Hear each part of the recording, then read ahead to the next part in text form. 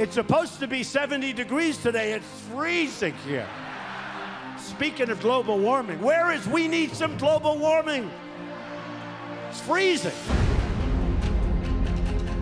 The most criticized scene in the movie An Inconvenient Truth was showing that the combination of sea level rise and storm surge would flood the 9/11 memorial site. And people said, what a terrible exaggeration.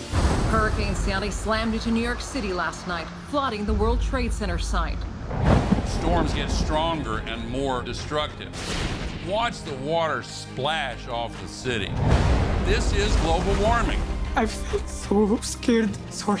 Despair can be paralyzing, but this, to me, is the most exciting new development. We're seeing a tremendous amount of positive change. The basis is there, but it's still not enough.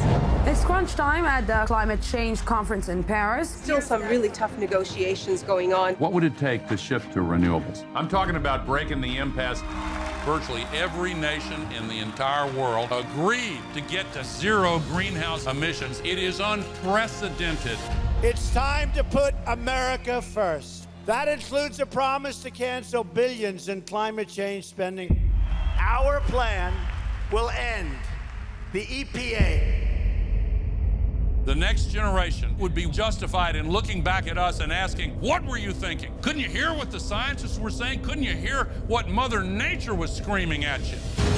This movement is in the tradition of every great movement that has advanced humankind.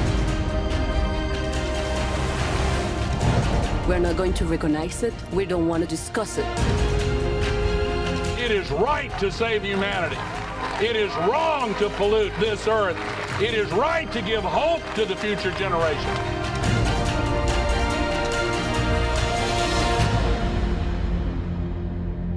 Don't let anybody tell you that we're going to get on rocket ships and live on Mars.